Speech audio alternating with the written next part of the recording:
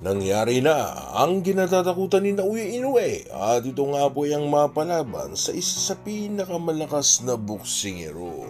Marami nga pong mga boxing fans ang di bumibilib sa kakayahan ni Inoue kahit pataglay-taglay nito ang pagiging mahusay, malakas at napakatalinong boksingero dahil para bang nagmumula lamang sa bansang Japan lamang itong fanbase ni Inoue na kung saan nga po ay nakilala lamang si Inoue dahil sa mga nakuha nitong mga titulo sa ilang mga kampiyon sa kanyang pinamumugarang dibisyon.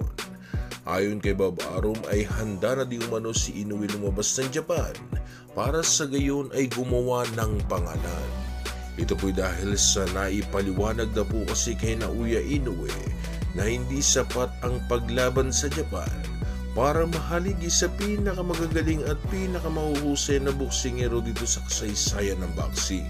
Dahil sa kailangan mo talagang ipakita sa buong mundo kung bakit ka nga ba nararapat na mahaligi sa mga all-time greats katulad na lamang nitong ating pambansang kamao at 8th Division World Champion na si Manny Pacquiao, na naging mukha ng boxing sa kanyang era at naging isang global superstar nitong boxing. Ngayon mga idol ay ang naging unang hakbang ni Bob Arum na promoter ngayon ni Inoue ay ang pagtungo sa Amerika para sa gayon nga po mga idol ay doon ganapin ang mga laban ni Inoue. Pero sapat na nga ba ito mga idol para maging isang ganap na pay-per-view fighter at global superstar si Inoue? Hindi na po kasi umiepektibo sa mga boxing fans sa mga palabas na kung saan ay alam mo na agad ang magiging pangwakas na kaganapan.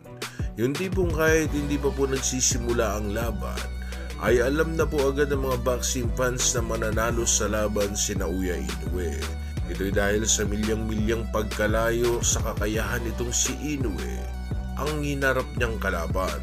Hindi ko din malaman-laman kay Bob Arum mga idol dahil sa kung kailan tumanda na ito sa boxing ay parang hindi nito napagtandaan ang tamang aspeto sa paghaligi o paggawa ng mga boksingerong titingalain ng mundo. Hindi na po kasi epektibo ngayon ang paramihan ng titulo dahil sa marami na ngayon ang mga boksingerong may 3 o higit pang titulong hinahawakan dito sa dibisyon na kanilang napagarian. Ang totoong titulo kasi ngayon ng boksingero ay nagmumula na sa pangalan nito.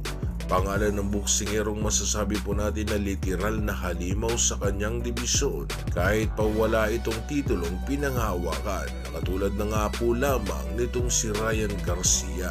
Ngayon paano nga ba magagawa ito ni Inoue? Kailangan niya po talagang harapin itong kanyang mga takot at labanan ng mga boksingerong gustong sumubok sa kanyang kakayahan. Katulad na po lamang nitong si 3 Division World Champion John Rel Cuadro Alas Casimero, former Unified Super Bantamweight World Champion Murod Jun Akhmadaliev, at global superstar na isang pay-per-view fighter na si Gervonta Tank Davis. Ngayon po ay ang pinakamagandang magiging hakbang ni Inoue para makamit po talaga ang kasikatan sa Amerika ay ang pagtalo po nito sa tinagurang tangke ng Baltimore na si Gervonta Tank Davis. Si Davis ay isang pay-per-view fighter at dekalibreng boksingero sa kanyang panahon.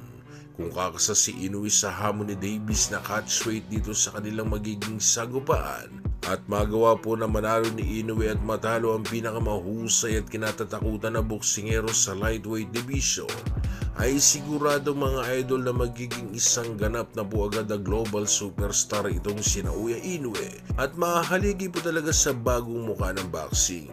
Pero magiging malaking katanungan dyan mga idol ay lalaban po kaya si Inoue? Sa buong boxing career po kasi nitong si Inoue mga idol ay isa pa lamang ang Hall of Famer na kanyang nakalaban. At ito na nga po ay ang isang matandang dekalibreng kampiyon na walang iba kundi ang ating kababayan na si Nonito Donaire na nagpahirap kay Inoue at muntik nang tumalo sa hapon na ito. Kaya naman po ito po munang iyahain ko na laban sa inyo mga idol.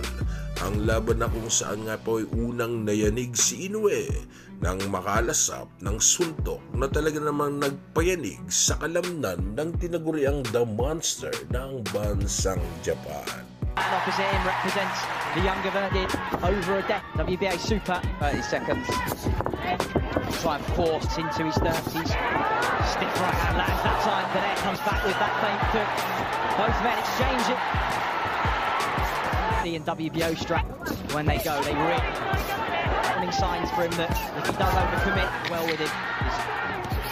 Bring back for this one. Favour. Stand there. It was Danair who was the track set 3 years of his career. It was a lovely, so many knockouts, 16 Kept him off balance. Danair hurking. Open plant his feet, he knows he carries the power. Danair natural unification fight. IBF, that will suit. It's like that. Isn't able to read, but he's walking through them so far. And he does it into that second half.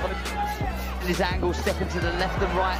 Second, that you know, the 45 fights that he's had for Inoue, like I said, Danair, some negative seeds. Flyweight, all those years of matching his footwork, keeping it to the body.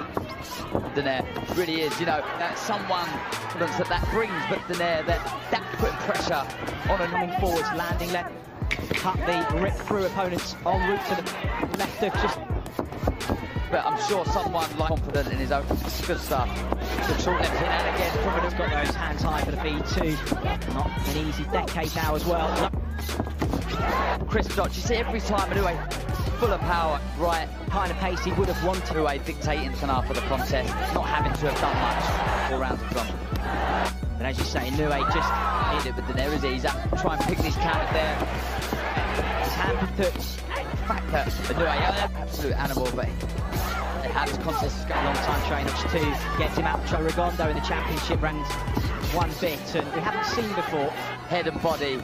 There you go. See the jab over the top of right hand. Through this 5th round, past the test so far. Worth both of them. And just as we say it, the right hand lands, and it's Nonito back with the left hook. So this is Danair seeing coming, but his legs are moments to the bell as Inoue. Check left hook from Danair. At this point, because he knows the power. Not sway, because perhaps we expected it from over a decade. He's carrying extremely good power. Superb. 5.5 rounds. And the old champion grab. Still look. Inoue starting to... Given the leather that he's taking to take us into the second half of the fight, all the way up, it just takes one. Moving forward. Quick, very spike. Fair to say. Yeah, the spot planting his feet. See the patterns of move. Vita notice of how the greats have boxed like Roberto Duran from Danair. Maintain that gap. Is thinking, both letting this shot. Had gone down. I don't know what the odds would have been on it. Wouldn't have got much though. Inoue again with Emma managing it so far. Reminds him why his reputation as a puncher is as it is. Uppercut, could that be a problem? Right. The right hand, he brings full power in the right hand. The left eye to swell, a little bit punch lands, just a little bit dip. Oh! Counter right hand from Nonito to the... Set, all eyes are on him. Into the battle. Really difficult circumstances. We know angry puncher, as Danair was all those you've not 100% and definitely with Danair and Inoue firing back and arguing. You've probably got everybody telling classing you as one of them in himself. Down catches him, and this is good stuff from Inoue. Side, Danair goes a little flat foot. Oh, good. And this is now Inoue's round. Oh, and again. He hurt Danair on the right hand. Danair just inching back for the first time in the round. Inching rounds. Right. Oh. Inoue will sense the shots landing clean. Danair, love his good stuff. Danair desperately trying to get back on that. He's yet to hold though. Listen to the home crowd now, really get behind him. And they love him. Oh, he's counting now. They're only the 3rd, and the referee really tries to hang on. Inoue 11 rounds, but is this the end? Oh, what a contest. Inside Tama as Inoue opens up. But his start will have seemed like an age for Inoue. Danair to let some big shots of his own go. Well, long left there. Credit. Big shots. Experts to his work anyway. It's just this where age and he's got the quarter boxing over the last nearly inducted into the Hall of Fame. It's a good fit. Of course, the fans will want, given the legendary team, they will want him to finish. Hats off to both guys. Fantastic stuff.